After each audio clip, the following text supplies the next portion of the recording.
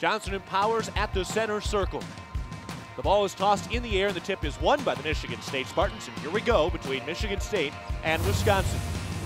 Picks up the bounce, gives it to Mills. A 17-foot baseline jumper rolls around the rim one full time and then falls in. Holding the ball in one hand, gives it back to Jankowska. Turns down a screen, drives in, kicks out to Pickrell. Her three is good from the far left corner. Wisconsin is a very scary team, and their record doesn't indicate it, but they could have won at Penn State their last game. They could have easily beaten us at home.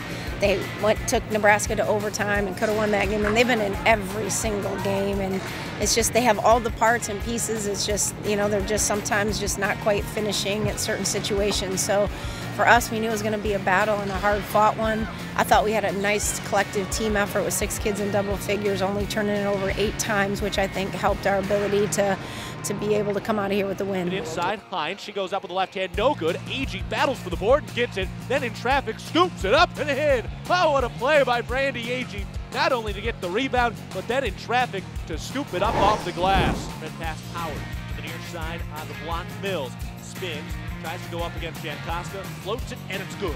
Bounced off the rim once before it fell through. I was ecstatic. I mean, this team it was a tough team. This team is real tough to beat, and they're not a team that sits down when they're down by like 10 or whatever. They still keep fighting. So I was happy that our team actually stayed there and kept fighting, and we ended up winning the game. Top White crossover dribble, and then her pass is taken away by Tori Jankowska. She pushes it ahead to Pickrell, goes up with the right hand and lays it in. Spartans in transition extend their lead up to 9. Council the rebound from left to right. And then Wirtz has it stolen away by Aerial Powers. She's by herself, up to the rack with the right hand and lays it home.